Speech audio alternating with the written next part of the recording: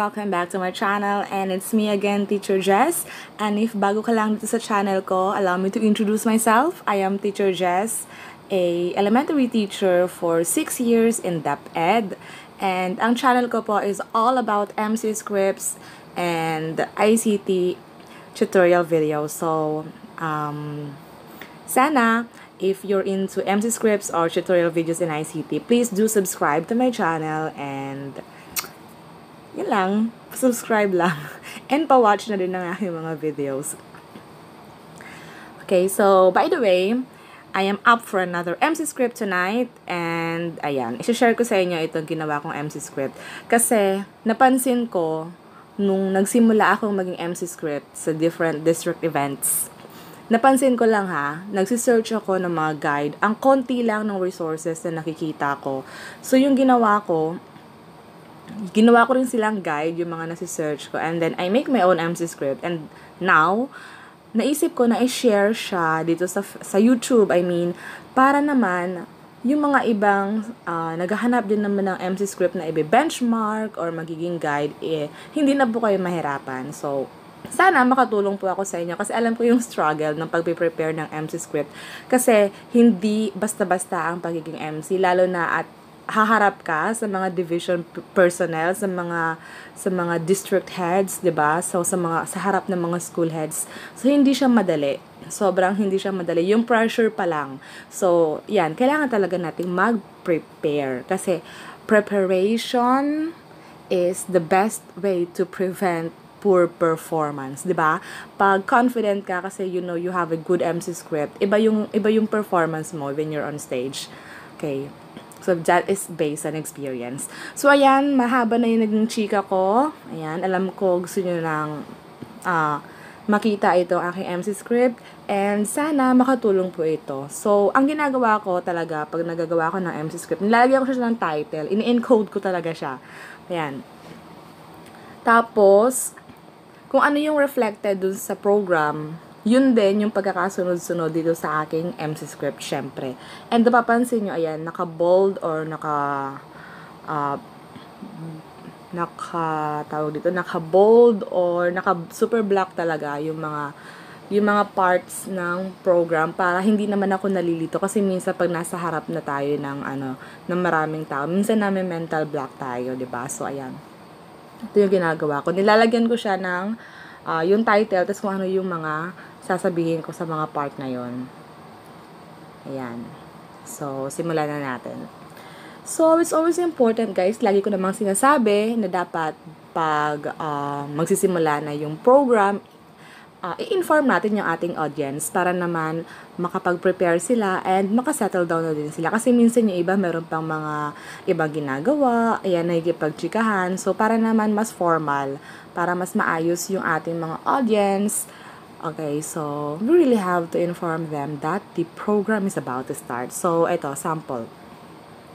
Ladies and gentlemen, we are about to begin. Please be seated and make yourselves comfortable. I have a few housekeeping notes to make before we begin today's program. I would like to seek your cooperation in completing this undertaking. Kindly switch your mobile phones to silent mode to avoid interruptions. Thank you for your kind cooperation and attention. So, most of the time, sinasabi ko tong preliminaries na intro ko mga 3 minutes to 5 minutes before the program starts. Tapos, ayan, dito na, for opening prayer and singing of Lupang Hinirang.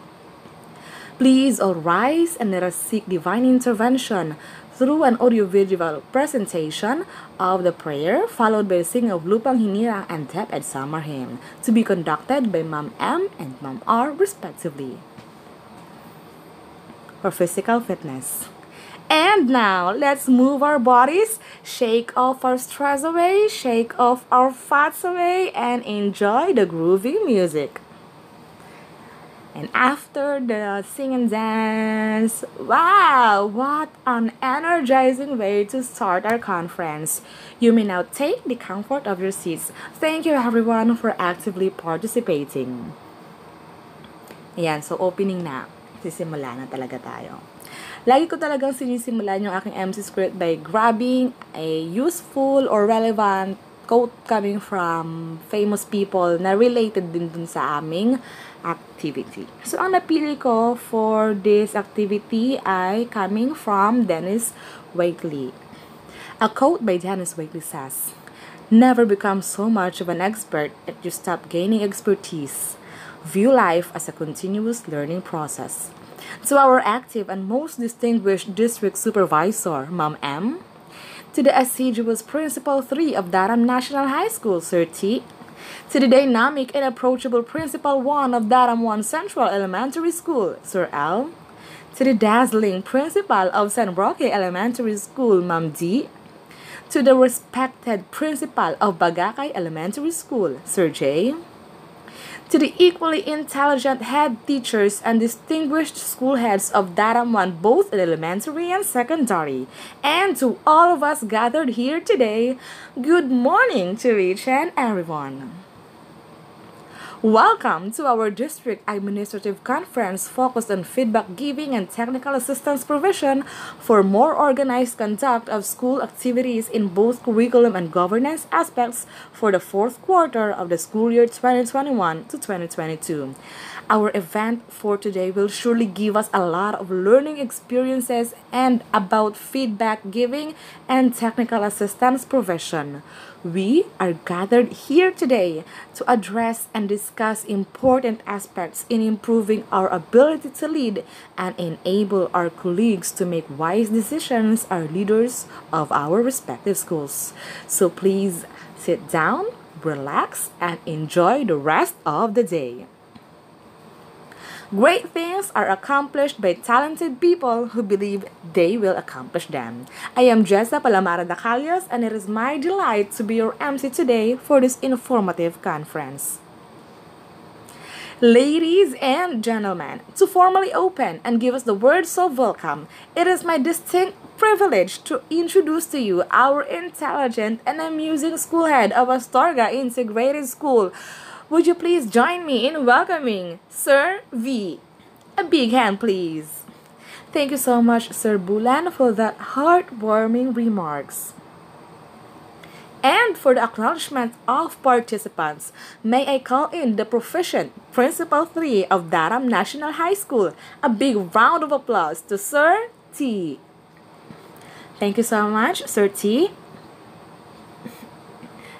At this moment, a conference is never complete without a statement of purpose. And at the same time, to take over the whole conference proper. For that, let us all welcome the woman we all look up to, one of the most hardworking people in the field we know, who inspires us to be better versions of who we are yesterday. It is my pleasure to welcome here on stage our dynamic and inspirational district supervisor. A massive round of applause to Ma'am M.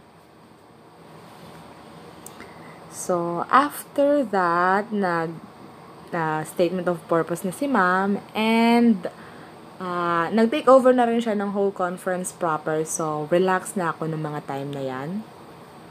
Yung naka-close and open parenthesis is preparation ko lang siya. Ginawa ko lang na preparation na about ano siya, feedback giving, ganyan. So, parang dinefine ko lang siya just in case magamit ko. So, ayan. And after na nung conference namin, tapos na si Ma'am magsalita and all, ito yung sinabi ko. Thank you so much, Ma'am, for that enlightening discussion and sharing valuable insights to capacitate us on how to organize the conduct of school activities in both curriculum and governance aspects for the fourth quarter of the school year 2021 to 2022.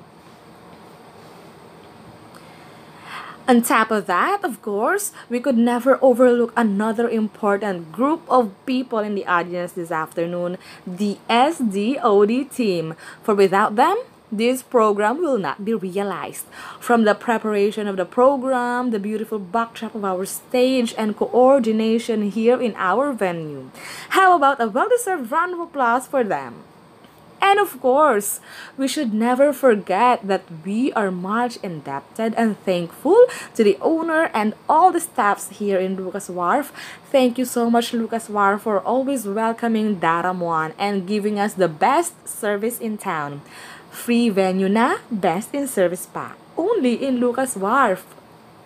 Of course, thanks to Ma'am Ellen's effort and charm. How about a big round of applause to Ma'am Ellen and to the whole Lucas Wharf team.